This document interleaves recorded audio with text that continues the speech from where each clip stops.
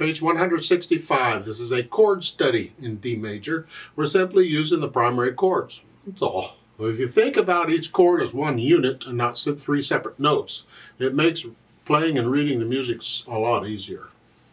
So let's look it over. It's 4 lines long, treble, bass, clef, 2 sharps in the key signature. Makes sense because we're studying the key of D major.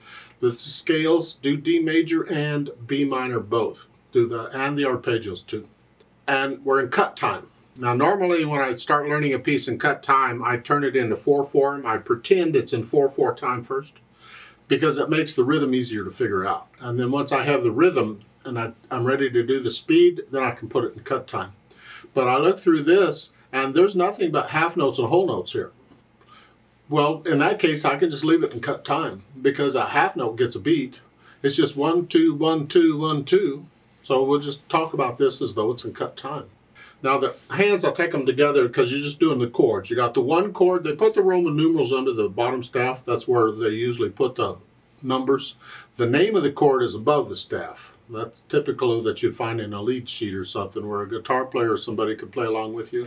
So the D chord is the one chord in D major. And the left hand plays that. And then you have to come down here. In the third measure, it's here and then thumb and here. It's an octave. You need to develop a feel for octaves. What it feels like to physically, because you're going to get them a lot.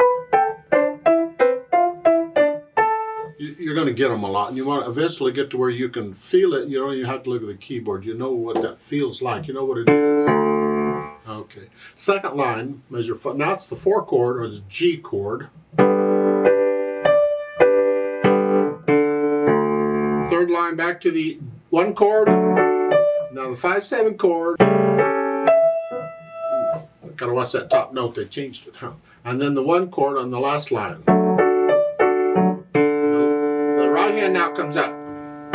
I out of habit on this ending in this right hand because I'm in this position. I out of habit, I just reach up because the whole thing is this. And if you're doing the arpeggio, that's the fingering you're using, I hope. Then I just reach up and do 2/5. You have a whole measure rest. You got time, and you can play it here or here, depending on whether you want your hand up here or not. Because I like to stay out here. But out of habit, I just do that. You'll get this a lot in music where you play one note and then you play the other notes in the chord later, and I just reach up. I don't move. So the last 2 measures is here, move, here, here. However, you can use the fingering in the book, or your teacher will suggest what you need to do. As far as the articulation goes, they give you a few accents on the top note. Just play the top note a little louder.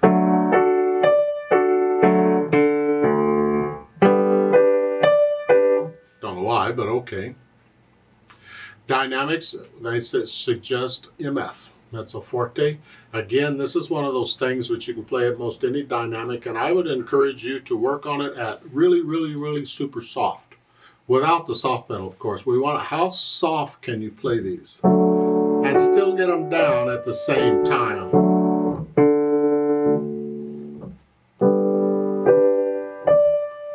The tricky part here is you want to be very light, but you have to be firm enough to get all 3 notes down together. See, I'm not all together here. They're not together. You can hear one note's a little off sometimes. So you want to be very light and yet get that notes down at the same time. I would encourage you to work on that here rather than playing it loud. You know, they give you a crescendo at the end where you can get louder.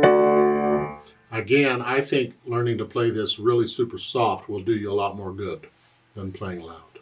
Speed with energy, that's not a speed. Just think 1, 2, 1, 2, and then 1. Just that. How fast can you do that accurately? That will be probably your speed throughout. Now they've added pedal.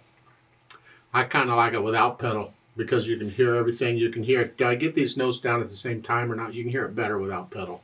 But they've added it, so let's talk pedal. It's overlapping pedal. The hands do their thing first and then the pedal. At the beginning, you push the notes down, then the pedal immediately after. The idea is I want to start the sound before I release the overtones. So the sound kind of grows out there. Here. Change the pedal after I play the notes in the next measure. And I'm changing it because I'm changing the harmony. I'm changing chords. Again, change it. Change it.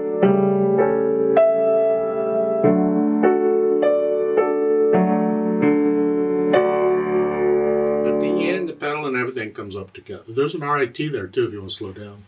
And that's pretty much it with the pedal. You're overlapping the pedal a little bit, but only a little bit, because the ear doesn't mind if it's only a little bit. Otherwise, you're mixing the harmony, and that doesn't work. But you can get away with it if you do it immediately after you play the notes. You know, immediately after, it happens fast enough that's okay. It just ensures there's always sound, because if you try and do it right when you do it, a lot of times you'll be a little off, and you could actually put in silence where you don't want silence. Now if I did want silence at the end of each line, because each line is a phrase here, I would lift the pedal with the hand, so a little, just like taking a breath, a little bit of silence before going on.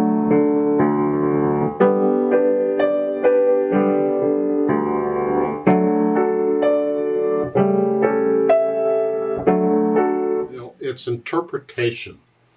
How do you interpret it? Well, you experiment. You try things out. This helps to force you to listen to the music. You're not just mechanically playing these notes and doing this, what the music says.